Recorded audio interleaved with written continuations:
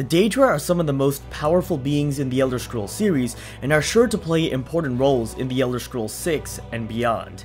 In light of this, the purpose of this video series is to discuss the Daedric Princes and their potential involvement in future Elder Scrolls games.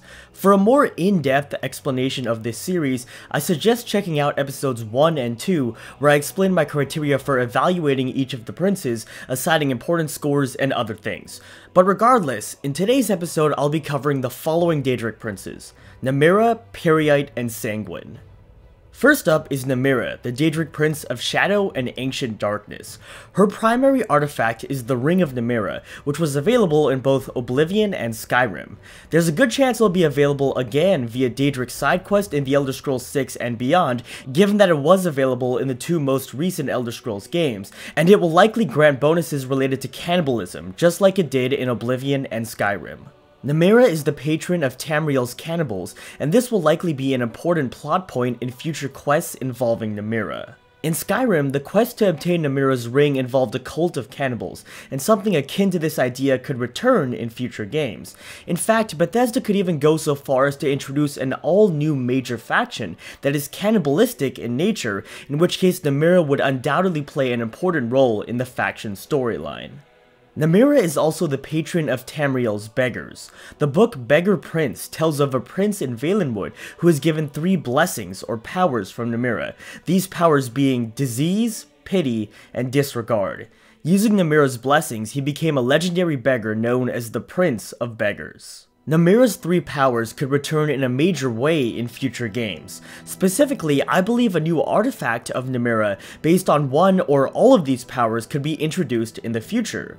Moreover, Namira being the patron of beggars introduces the possibility of a major beggar faction that worships Namira. There are 2 provinces in which I could see Namira playing a major role in the main quest. First is the Black Marsh, which is dark and full of repulsive things, so Namira having a major role would complement the province's atmosphere quite well. The second province is Valenwood. The Bosmer are bound by the Green Pact to only consume meat, and as such are carnivores and cannibals, and in fact they even have a ritual called the Wild Hunt that permanently transforms all participants into mindless, bloodthirsty monsters who first consume all of their enemies and then themselves. So given that Namira is the patron of cannibals, she could be connected to the Bosmer or involved in this ritual in some way. Namira also dealt with the Prince of Valenwood in the past, so her somehow being involved with the royal family in a future game would be a nice parallel to past events. Namira's realm has been referred to as the Scuttling Void. We know almost nothing about the Scuttling Void, and in fact the name Scuttling Void itself comes from out-of-game lore, so we technically don't even know the canon name for Namira's realm just yet. Given Namira's sphere, her realm will likely be full of repulsive things such as disease and cannibalism, and will have some sort of connection to ancient darkness. I could also see Bethesda incorporating some horror elements into the realm for a DLC or quest set here. With regards to the likelihood of the Scuttling Void appearing in future games, I believe there's a somewhat high chance, because on the one hand it would fit in well with the atmosphere of the Black Marsh, but one could also make the argument it would provide a nice contrast with the Somerset Isles in Valenwood, and in the case of Valenwood, would keep up with the theme of cannibalism. So for games set in any of these provinces, there are fair arguments for the Scuttling Void making an appearance. Overall, Namira and her realm have a fair amount of potential, but much is unknown about them, so Namira gets an important score of 3 out of 5. Next up is Peryite, the Daedric Prince of Pestilence and Natural Order. Peryite's only known artifact is Spellbreaker, a shield that protects against magic, and is one of the few artifacts to appear in all main series Elder Scrolls games. As a fairly iconic artifact, I'm certain it will appear in the Elder Scrolls 6 and beyond. Spellbreaker was forged by the Dwemer king Rorken, but eventually fell into Peryite's hands for unknown reasons. In light of this, one interesting idea for a future quest would be an investigation of Spellbreaker's past, in which case we would learn more about the Dwemer, how Spellbreaker came into Peryite's possession, and any possible connections between Peryite and the Dwemer. Peryite is considered one of the weakest Daedric princes, but I believe there's much more to him than meets the eye. I say this because he appears as a dragon and resembles Akatosh, who is one of the most important figures in the Elder Scrolls. One source, albeit an out-of-game source, explicitly remarks on this connection, claiming followers of Peryite ought to regard his resemblance to Akatosh as a jest. This connection to Akatosh has a lot of potential, and Bethesda could craft a pretty fascinating storyline for a DLC, or possibly even a future main quest around it. For example, we already know of Daedra that have been transformed into Daedra in the past, such as Meridia and Malakath. So what if Peryite were once a powerful child of Akatosh, but fell and became a Daedra? This is nothing more than an example to illustrate my point and is probably unlikely, but the point is there are a lot of interesting things that could be done with Peryite. Peryite also has a connection to Kyne, as she gives him the souls of skeevers when they die, which could be brought up as a minor point in the future. As the Daedric Prince of Pestilence, Peryite is responsible for many plagues and diseases in Tamriel. The Slode, who are slug-like creatures that inhabit the kingdom of Thras to the west of the Somerset Isles, also have a connection to disease, and were responsible for engineering a plague that killed over half of Tamriel's population many years ago. Given this, there could be a connection between Peryite and the Slode.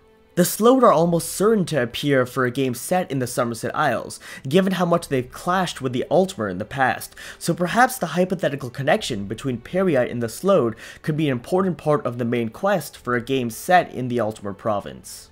Peryite is known as the Taskmaster, and maintains the order of Lesser Daedra in Oblivion. This could become a major plot point at some point in the future as well. Perhaps some event or conflict involving Peryite will disrupt the order of Lesser Daedra, and the player will somehow be involved in this conflict. Peryite's realm is called the Pits. They supposedly appeared in Oblivion and resembled Mehrunes Dagon's realm, but to make a long story short, there are some complications with that, and that's probably not how it's going to end up looking if we see the realm again. We don't know enough about the Pits to speculate on whether it would be a good setting, but given how interesting Peryite himself is, I do believe that a large-scale DLC set here would be a lot of fun. In sum, there's so much more to Peryite than meets the eye, so he gets an important score of 4. Last is Sanguine, the prince of hedonistic revelry, debauchery, and passionate indulgences of darker natures. Sanguine's most well-known artifact is the Sanguine Rose, which appeared in Daggerfall, Oblivion, and Skyrim. Like Spellbreaker, it too is an iconic item, and will likely be obtainable in the Elder Scrolls 6 and future games beyond that. In all 3 games it's appeared in, it has summoned a lesser Daedra to fight for the player, and this effect will likely remain the same. Sanguine once created a group of artifacts called the 27 Threads of the Web Spinner for Mephala to bestow upon the Morag Tong. These artifacts technically belong to Mephala and not Sanguine, but if they did reappear in a future game, Sanguine's name could at least be brought up again. Sanguine is allied with Vermina and appears to be on good terms with Mephala, so if there were ever some sort of large-scale conflict between the Daedra, Sanguine, Vermina, and Mephala could establish some sort of alliance. Sanguine is the enemy of Mara, the goddess of love, and this conflict could become important in a future game as well. Sanguine's realms are called the Myriad Realms of Revelry. They are a group of connected pocket realms and smaller subplanes rather than a single plane. These realms are constantly changing to meet the desires of whoever visits them, meaning Sanguine ironically has little control over his own realm. Because the Myriad Realms of Revelry are so fractured, they're a slightly poor location for a large-scale DLC, as they'd be very awkward to explore. However, it's certainly not impossible, and there are ways Bethesda could make it work. Overall, Sanguine gets an important score of 2. This might seem a bit harsh, but Sanguine just isn't that interesting in comparison to other princes. His realm doesn't have that much potential, and his artifact is rather boring, since all it does is summon a lesser Daedra, which can already be done via conjuration. The only reason he gets a 2 as opposed to a 1 is potential involvement with other Daedra and Daedra. Alright everyone, that's gonna do it for the video. I hope you enjoyed this discussion, and if so, be sure to leave a like as it greatly helps me out.